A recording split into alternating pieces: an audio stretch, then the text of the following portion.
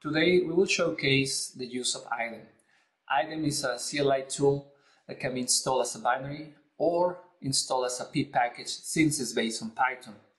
Like any other CLI, you got plenty of actions that you can use, being a couple of them the most important, starting with the scribe, which allows you to scan your infrastructure and discover what is already out there, and the state command, which essentially will enforce any new state that you want to have or the existing state that you want to have in your cloud environment. For this demo, I'm using Idem version 15, and Idem takes advantage of the plugins. Plugins extends the Idem capability. In this case, for this demo, we'll use the Idem Azure plugin, so I can gain access to resources in public cloud Azure. You may be wondering, if we are going to be using Cloud Azure, we need to authenticate with them, right? And in order to do that, it's very simple to do so. Idem gives me the ability to define profiles within my plugins. As in this example, you can see that for my Azure plugin, I have defined in this mockup file a couple of profiles, the default one and the TMM. And for any other plugin like AWS or any other plugin that I may install, I will use the very same file and define whatever credentials are required by the plugin. Once I have created the plugin, I can leverage the command encrypt, which essentially will create a key that can later export. That's what I'm showing here. And the actual file that is going to get encrypted, this file is a .fernet file that Idem will be able to decrypt using this account key. As you can see in this demo, I'm actually declaring those as OS environment. Once I have access to them, I can deploy and use commands with Idem in the Cloud Azure. You have also the option to use parameters if you don't want to use the OS environment variables. That's perfectly fine, and you can use it across all the Idem commands. So that's it. That's how easy you can do the authentication. From this point, let's find out what is out there. And describe, once again, is one of the most important commands that you can use with Idem. This will allow you to discover, scan, and essentially bring back the current state of my cloud infrastructure or my resources. In this case, the ones living in Azure. So let's take a look. If I want to find out what network interfaces are available in my environment, in my default environment, all I need to do is run this command, idem describe, and the name of the plugin, the resource group, and the actual resource group. In this case, you can see all the network interfaces available in my default profile, in my Cloud Azure profile. You can see here clearly all the properties that were fetched right now from the cloud environment. This is what is out there. If I want to find out about another resource like subnets, it's the same kind of command. I'm just asking for a different kind of resource, but the same logic. At this moment, you can see how fast Idem was able to discover and bring back to me the current state. And this could be for any resource. It's the same logic for any resource and any plugin. In fact, you can see here I'm also now scanning existing resource group in my default profile. And you can see I got plenty, very well defined. You may wonder, what about virtual machine? Yes, that's also possible. You can find the virtual machines. In this case, you can see that I actually don't have any virtual machine in my profile. However, if I change my profile, because I have more than one, I can easily switch between environments. So in this case, I'm going to do the same scan, but this time I'm going to ask Idem to look into the profile I call TMM. And here you are. That's, again, this is a different cloud endpoint. It's showing me the virtual machines that are available to me that are already defined. And actually the current state, you can see how fast is actually this operation happening. But not only that, we have multiple resources out there. I need a way to filter. Idem give me the ability to do the filtering, so I can query specific resources. And for that, I use the JMS path tutorial technology, the language, which is very easy to use and is embedded in Idem. With that, I can scan and actually find out specific resources using that way to filter. In this case, I'm just using the group name. So you can see now I'm looking for a resource group, filtering by resource name, and what is more important, I can actually output that information in many different formats, which is excellent because Idem will allow me to attach to multiple backend systems and actually share information from there. Think about queue or things like that that I can tap into and provide information. But let's go a little bit further. I'm gonna create a state. I'm gonna turn that output into a state file. In this case, I have this existing resource group that I just dumped into an SLS file, which defines my state, and I want to create a new one. For that, I'm just going to replace the name of this existing one with the ID and the name of a new resource group that I may use for a different purpose. And you can see that exactly what I'm getting from the describe is exactly what I'm using for my code. So I don't really need to learn more code. And in this case, I'm just going to remove, I don't have any more properties, so I'm going to actually just remove some of these lines, and I got enough information to create my resource group. You can see right here that I don't have any. So if I try to run, to create this resource, I can use the state command, which is going to enforce my state, right? This is my new state. I want to have a second resource group. So that's my new intention. For that, I can just use the Idem state command and just point it to the state file. And with that click, and you can see how fast, how easy it is for Idem to build a new state. I didn't have to learn a new language. I just collected, scanned what was out there, and I'm reusing it to create a new resource. So now if we filter looking for that resource group that we just created, you can find it right here. And you can run this command as many times you want, and you can see right here that at this point it's telling me, yeah, your state that you are trying to achieve is already there. So I don't really need to do anything else. So if we actually review the resource group in the Azure GUI, you can see that we can find it, and we can find the properties associated to this resource, right? The resource group.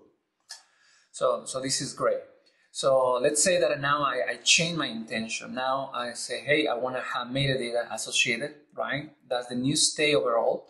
All I need to do is to update my SLS file and then try again. In this case, I have the option to actually even query what's going to happen. I can ask Idem, if I do this change, what's going to happen? And it's telling me, yes, this is a new state. I will update it for you. This is the information I'm going to update for you. So if we actually run it, you can see exactly the same command as before. All I'm doing is changing my intention, adding more properties. So now I can have this new metadata configured in this resource, and you can see it's telling me now that, yeah, I have done it for you. And again, I want to emphasize how fast that was. And if we scan the resource, you can see that, yeah, it's properly updated. It's the metadata that we just pushed now is available. Actually, if we refresh the Azure GUI, we can see that for these resources, indeed having the metadata that we just added. But what about configuration drift, right? It's very common that for whatever reason you can get changes pushed beyond Idem. So let's say that somebody comes to the GUI and they have added a tag of their own. So now my resource has drifted. Now compared to my state, my intention that I define Idem is not aligned, but that's all right. All I need to do is to run exactly the same command. In fact, we can verify that the new tag is there, but I don't really need to do that. I can just run the very same command that calls my state, and Idem will make sure to fix the drift for me. So you can see that it discovered that there was something that is out of my original intention, and if we search again, you will see that it has fixed it for us. And that extra tag is gone, is actually aligned to my current state, to my current intention. So I don't care how my configuration drift for whatever reason, at any point I can bring it back. And think about this using it in a third-party system like Guardrails, V8. It will be able to fix this remediation as simple as if we were building these resources. So there is no difference, it's the same logic behind.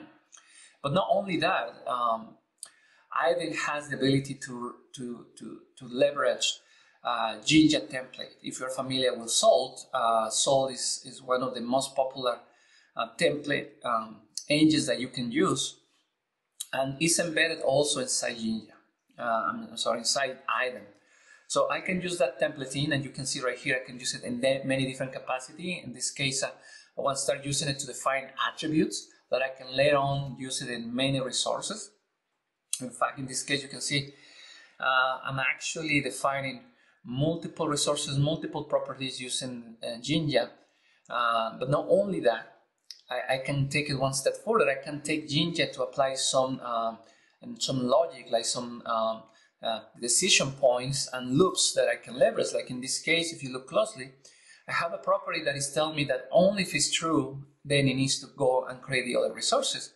If I change it to false and we run this, just again using the same item state command and pointing item to this specific SLS file, you will see that Idem will evaluate these resources, including the Jinja template in, and it's going to realize that, okay, this property is false, so if I run it, I just need to create or modify or deal with one single resource, right? Because that's why my if is telling it. Only when it's true, I need you to jump into the next set of resources. So if we roll back this into true once again, now my logic is different. Now the if is going to be true, so then it's going to go and access those resources, right?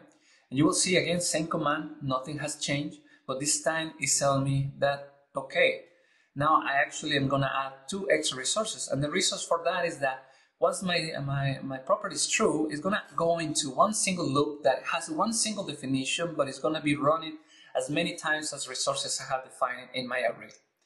So that's how easy it is to manage some decision points leveraging Jinja within Idem.